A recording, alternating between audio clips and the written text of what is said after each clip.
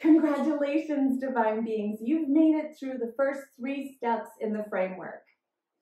If you've done the work so far and you've been intently following and doing all of the work, then you are truly ready for a life change.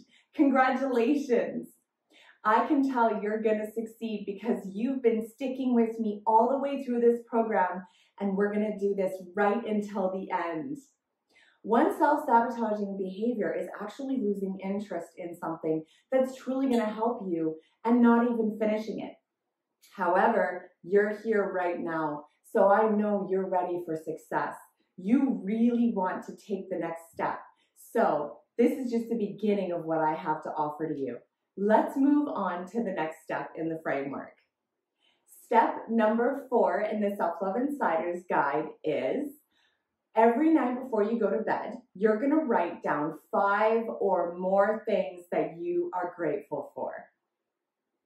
I know that that can be a really hard thing, depending on where you're at in your life. I remember being in a place in my life where I had a really hard time thinking of things to be grateful for. It could be, however, as simple as just being alive, being grateful for your heart that's beating, your feet that allow you to be able to walk, your hands that allow you to be able to touch and feel things.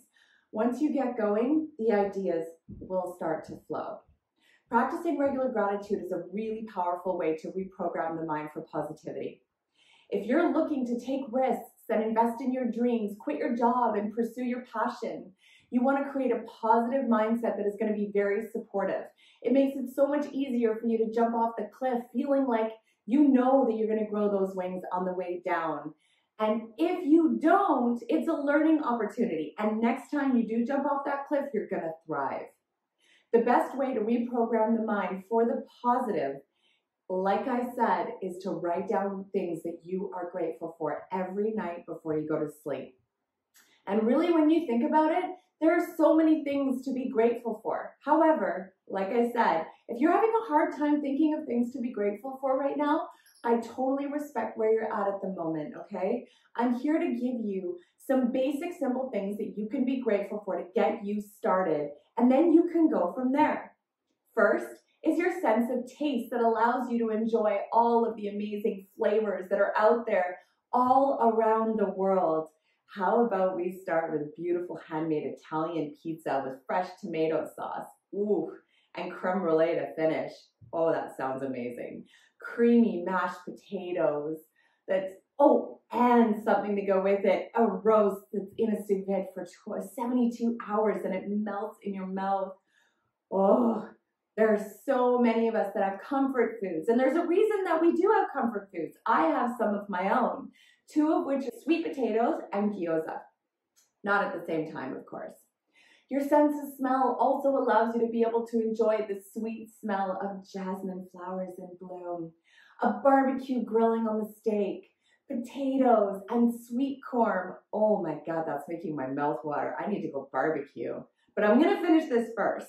Your sense of touch that allows you to feel the touch of a loved one, feeling a cashmere sweater wrapped around your body, the feeling of soft, fluffy socks wrapped around your feet as you're snuggled up on the couch under a soft weighted blanket, reading your favorite book. Your sight that allows you to be able to enjoy the beautiful flowers blooming in spring, the leaves that change colors, all of the colors in the fall.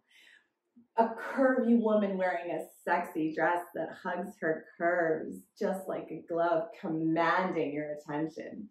A Bugatti Veyron that drives past you and captivates you with its sexy curves and that rumbling engine. It's possible. I love that. There are so many things to be grateful for. To make it even more simple, your heart beats 24/7 so you can live. Your lungs breathe 24/7 so you don't even have to think about it. You are a miracle. Your body digests food and turns it into hair, nails, skin, organs, and so much more. And you don't even have to think about how it works. Your body is a miracle that endures so much abuse and mistreatment, and it doesn't even complain. It just keeps doing things so that you can continue to have this human experience. Practicing all the simple, basic things that are happening with no effort on your part so that you can have gratitude for that. From there on, you can allow the gratitude to flow and expand. With that being said, list 5 things, or so many more if you want to, that you're grateful for and see where it takes you. Once you get going, you might amass quite the list. I know it definitely got me going when I had somebody challenge me for the first time. All right, guys, create that gratitude list, and then we'll move on to the next one.